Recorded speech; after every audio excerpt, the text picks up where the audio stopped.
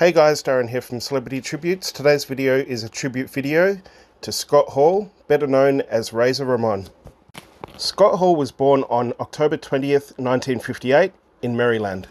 Hall began his wrestling career in 1984 in the National Wrestling Alliance and the Championship Wrestling from Florida, where he trained with Dan Spivey.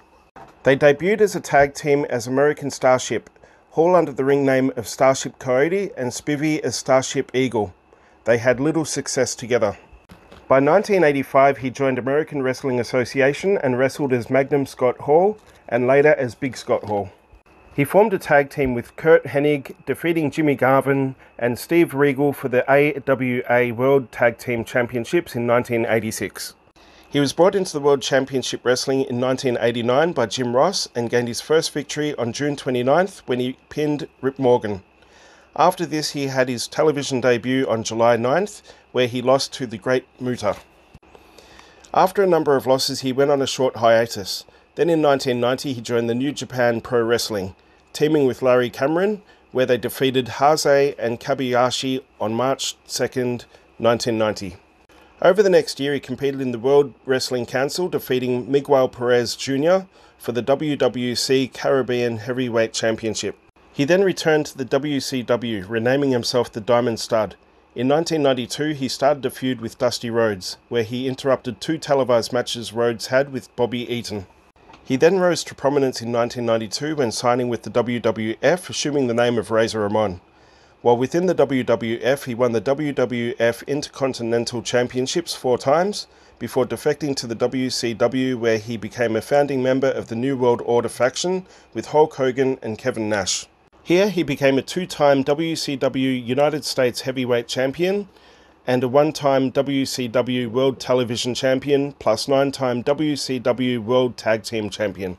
He left the WCW in 2000 and returned to the WWF for a brief stint in 2002, spending the rest of his career in various promotions.